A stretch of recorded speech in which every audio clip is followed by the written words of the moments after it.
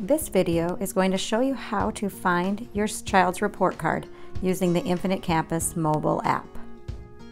The first thing you'll want to do is download the free Infinite Campus Parent app from your mobile device's app store. Once installed, tap on the Parent app to open it. Where it says district name, type Shakopee. Click on the bar where it says state, and from the drop-down menu, choose Minnesota. Click on the blue Search District button to find our school district. Tap on Shakopee. If you have forgotten some of your login information, use the forgot password or forgot username links. If you do not have an account, you can send an email to the Parent Help Desk using the email above.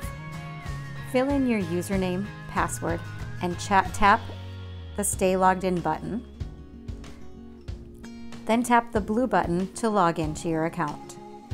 By clicking Allow for notifications, you will learn about things happening at your child's school.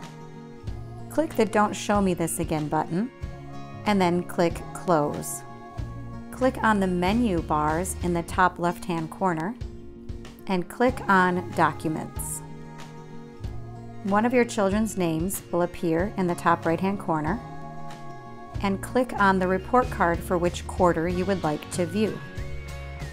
If you have more than one child, click on your child's name. Click on your child's name and a drop-down of all of the children that are in Shakopee schools will appear. If you'd like to see the report card for your other child, click on their name.